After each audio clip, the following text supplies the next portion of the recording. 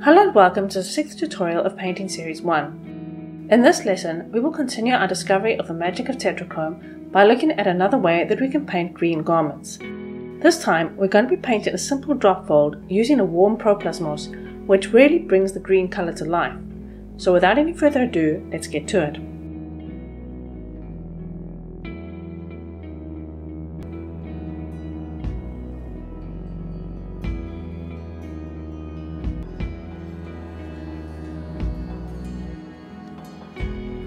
And then in the other.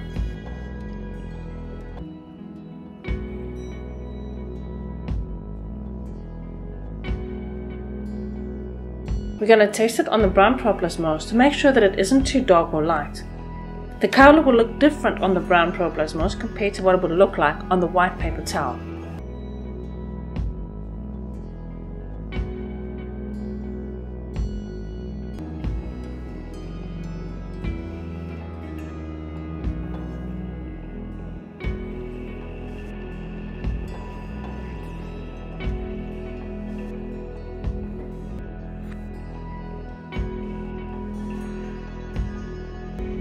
And here we have our folds. Practice painting a variety of folds and experimenting with the green, making it lighter or darker, warmer or cooler. I hope you've enjoyed this tutorial. Until next time, keep practicing.